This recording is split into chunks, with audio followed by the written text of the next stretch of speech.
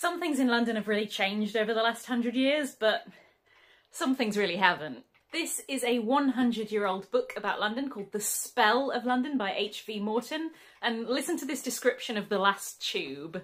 A pale thrill goes round the waiting crowd as the train comes to a standstill.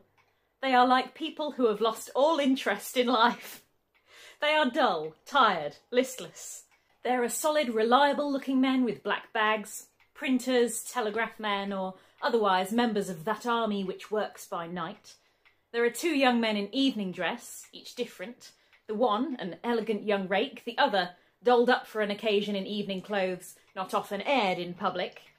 At Charing Cross, in steps a musician, and a young fellow who looks like the upper half of him was dressed at 8 AM and the lower half at 8 PM. He is a waiter. What do waiters carry home in the small hours? Fragments of the feast? Tips?